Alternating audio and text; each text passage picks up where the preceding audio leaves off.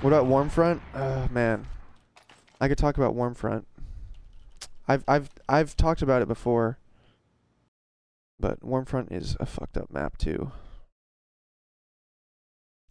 But it has potential. But again, it needs to be. It would need to be completely, I think, remade by someone new as a new map, and just have inspiration from it. Is Fastlane salvageable? Okay, yeah, I could talk about Fastlane too.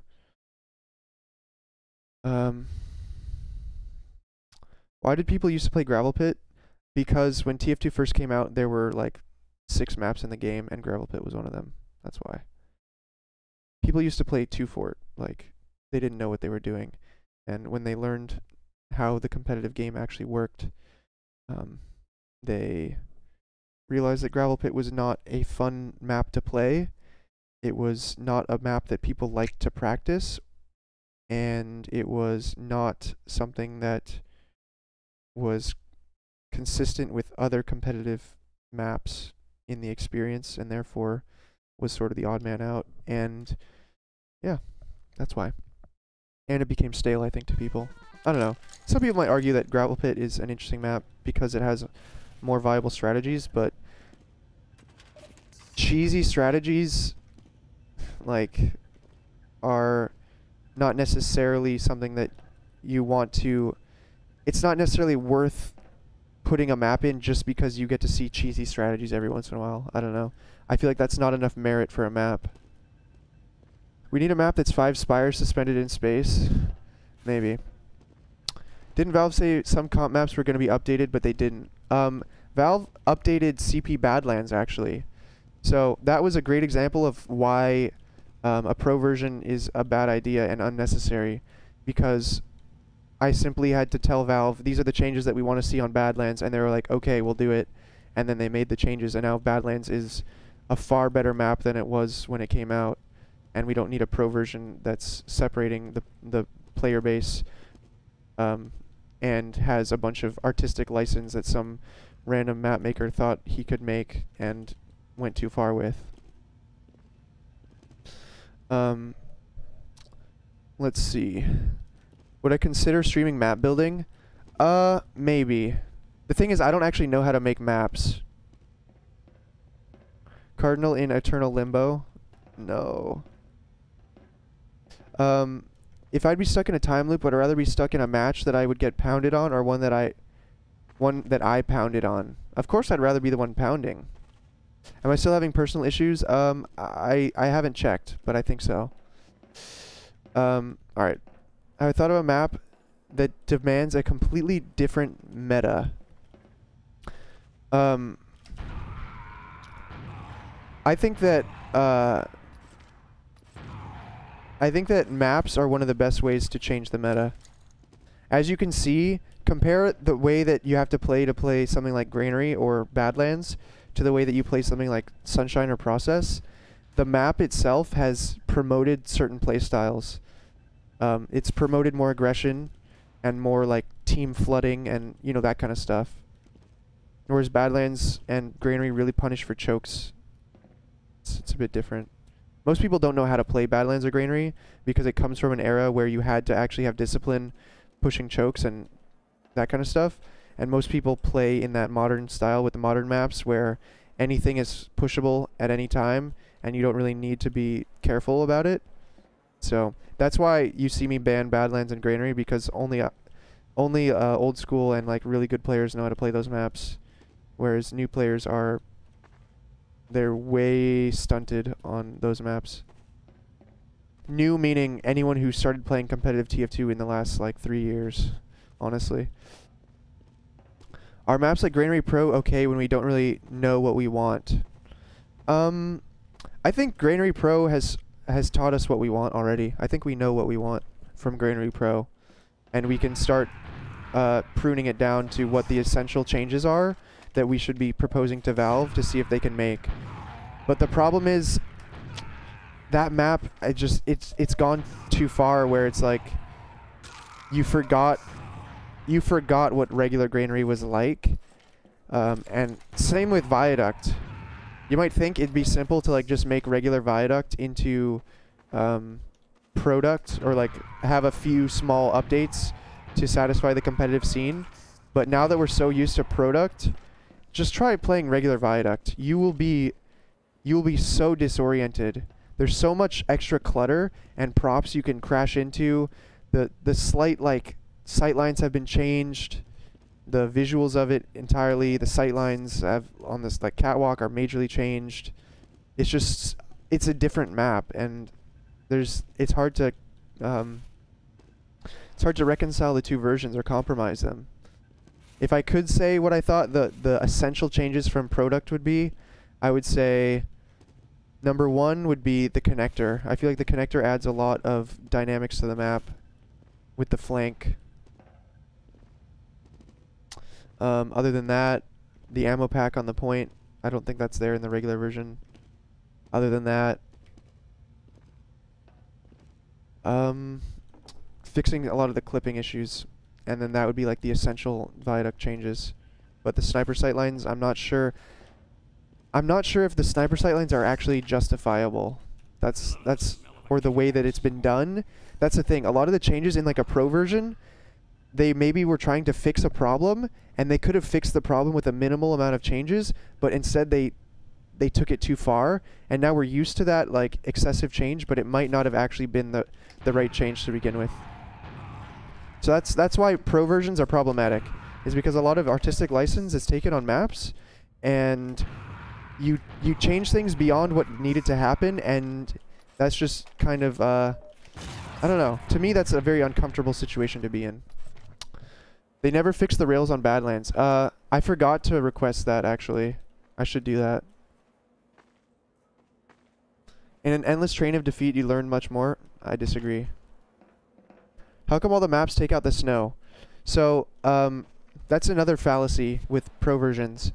A lot of people think that somehow snow creates bad FPS.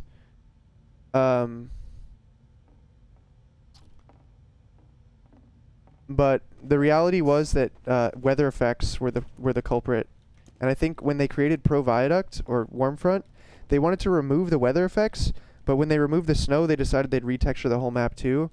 I think some people think that visibility is better, but I don't think that that's convincing. And some people even tried to argue that it was done exclusively for colorblind players. Alright, no one gives a fuck about colorblind players. Like, they exist, sure, but that's not why it happened. Like, it sucks that maybe snow is a little bit harder for them to see on, but no one's designing maps for colorblind players. That's just not a thing that's happening. Yeah.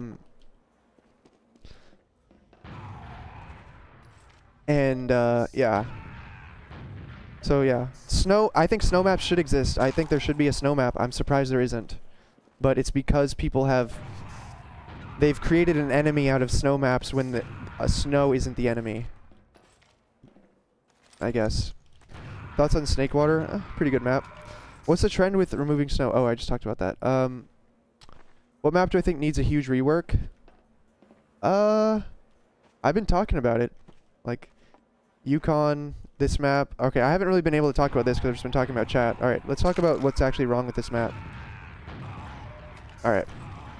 Let's start on last. Last is the most problematic of this whole map. Every choke point has a super inconvenient overhang. There's no way to get in on last in sort of a aggressive fashion because of this ceiling. Like, why? Every single entrance has this. Every single one. Entrance, you need to be able to get into last, and you can't. Other problems. Sniper sightlines. It is impossible to avoid a sniper if the sniper is right here. I mean, there is an entrance over here, but this entrance is the smallest and, you know, also has a massive overhang on it. So, the sniper sightlines are problem number one, or the overhangs are problem number one, sniper sightlines are problem number two. Those combined means that every time you come into this last point, you have to Uber at the doorways. Every time. Imagine closing the distance from there to here, where the other medic's gonna be with his second Uber ready to pop, to counter pop, and having to deal with a sentry gun or a heavy, or all the other players spamming and juggling you. It's basically impossible. Pushing this last is a nightmare. The only way to really break it open in history has been sniper. You have to run a sniper, and then it turns into sniper versus sniper, and that's not a fight that, you know, you really can guarantee anything's gonna ever happen in. I think the problem on last is not as bad as before, since back then there was no medic scout speed. I guess slightly, but I think these are fundamental flaws.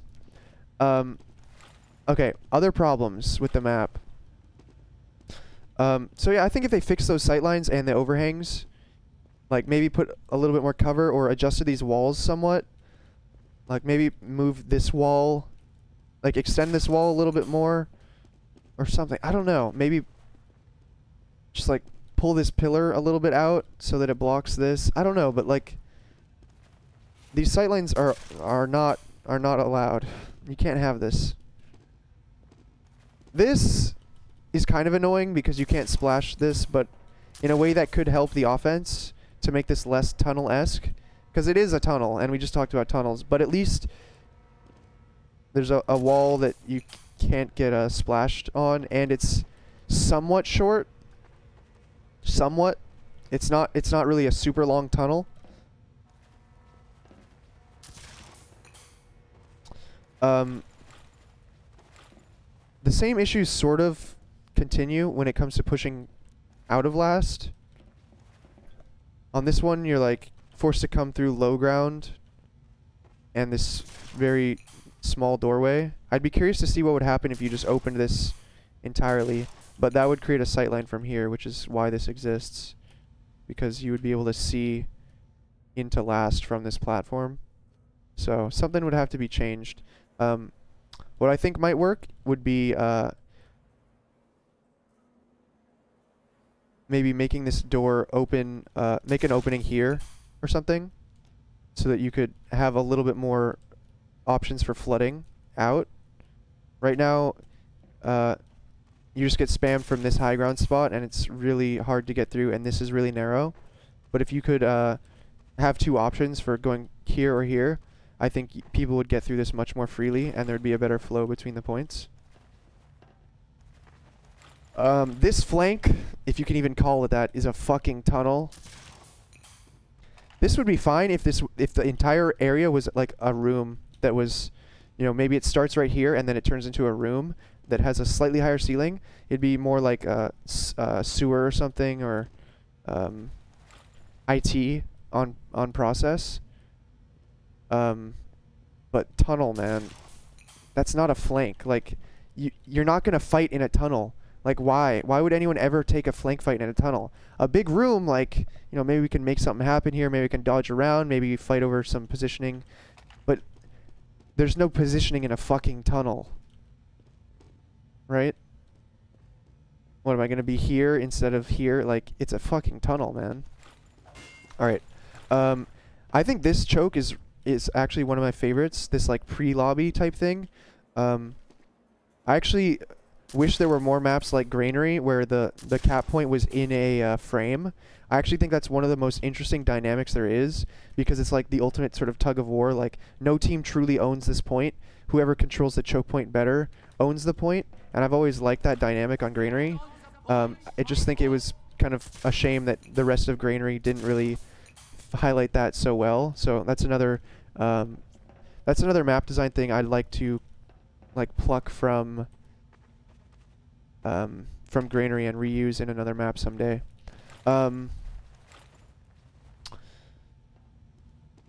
So what else? Okay. So the one problem is that this is really the only option to push because of the way the map is set up. If you could bait the point a little with that frame thing that I was talking about and pull people more into this domain, I feel like this area is very underused. That'd be nice. And then I don't know. I don't particularly like this, that this turned into like height Well, it's actually probably better for the map that you can push height here. So I guess this is fine. Okay, here's another massive problem with the map. The yard. The yard is too open. It's unholdable. Every entrance is just an open skybox. It's impossible to hold this because the moment you set up here, like say you wanted to set up a hold right here, it actually looks like a pretty good spot, right? You're just gonna get bombed, and the only way you can get out is this tiny little door, right? So you can't control the yard. That's the problem. You can't hold the sky. Yeah, exactly. Like, maybe if thermal thruster was a thing back then, and you could like be hovering in the sky or some shit to like intercept people, maybe it would be a thing. But it's too open. Skybox is too open. Skybox too open. And over here, skybox is too open. You can't hold any of these three. Not a single one of these can be held because they can all be overwhelmed by deep bombs. So what I would propose is changing the yard to have only one open choke. So I think that the one open choke should be, I want to say this main one. And then the other ones would have like land arches or just some sort of choke up here. Same up there on the cliff, so that you could not fly through. The only one you could fly through would be the middle one. That way, you could have a little bit more confidence to hold in a position like this, and not, you know, be forced to just be like holding the entire sky of the entire map from left to right. But instead, you could focus your attention up here. I think maybe another height position would be nice. I think maybe a ledge or something right there would be kind of cool. But the cliff does a pretty good job, honestly. You'd probably just see scouts, like, trying to control this cliff. I think it'd also be nice if there was a little bit more connectivity between the platform and the ground. Maybe a ramp right here. I think that'd be nice. I think there is a jump you could do. I'm trying to remember. Oh, there's a scout jump. You can slide up this. I think that's what I'm thinking of. I don't know if you can. Hold on, let me see if I can parkour my way up. Okay, you can jump up actually. I guess that's not too bad. That's a bit of a skill jump. I don't mind skill jumps. That's actually fine. But it's not obvious. I don't think in my entire like seasons of playing this map I ever saw anyone use that, to be honest. But I guess it exists, so it's not as bad. Though I honestly don't think that this fence should exist, probably. I'm not sure. I feel like the fence is kind of a problem. Nowadays, I just feel like maps try to connect the yard a lot better. This is an element on Badlands. It's kind of unique to Badlands and Granary, where the flank is like really isolated. In modern maps, they tend to be sort of one big area, and you can kind of rotate around between the flanks more. But on Granary, for example, you have Lunchbox. It's like this isolated box, and it's just separate from everything, and that's the flank. And on Badlands, you have Diag, and it has this entire house, and it's just off on the other side of the map, and that's the flank. It's like a separate component of the map. But if you look at any other map, like Sunshine or Snakewater or Process, it's so easy to rotate between the areas, and you can be watching one and then watching the other. Whereas on Badlands and like Granary, you can't do that. You have to really commit to watching the flanks. Okay. So if you made yard more holdable, that would help this map a lot as well. The mid is actually one of the most popular mids I've ever heard of. It has a lot of variety in terms of like high ground around the peripherals and high ground on the mid and all that. There is a bit of a vision problem, but I'm not sure if it's actually a problem. It's just kind of a unique flavor of the map, and I think I'm okay with it. Though I would be curious to see how this map would be if maybe the point was a little bit more open. I don't know. Like maybe you could walk through like a doorway here, but it's probably not necessary. It's probably good as is, though it's very frustrating that there's a lot of cracks in the roof. Like all these little tiny little ledges and cracks. It's kind of a nightmare for soldiers, and I don't like it at all. I think it should be more like maps like Metalworks or Process, where the roof is like flat panels.